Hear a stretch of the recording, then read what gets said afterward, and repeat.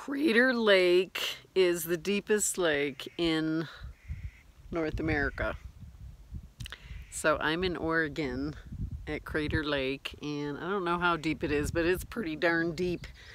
And I just wanted to say that you can see a picture of it, but it's nothing like being next to it in real life. I mean, look at that. The deep cobalt blue. It's 9 o'clock in the morning.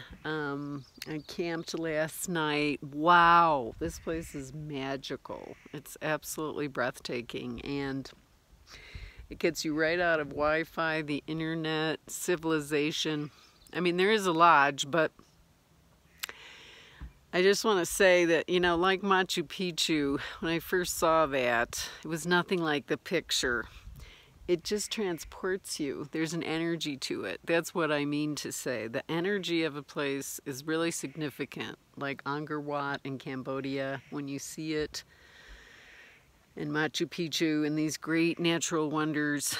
It just blows you away because there's a special energy to it.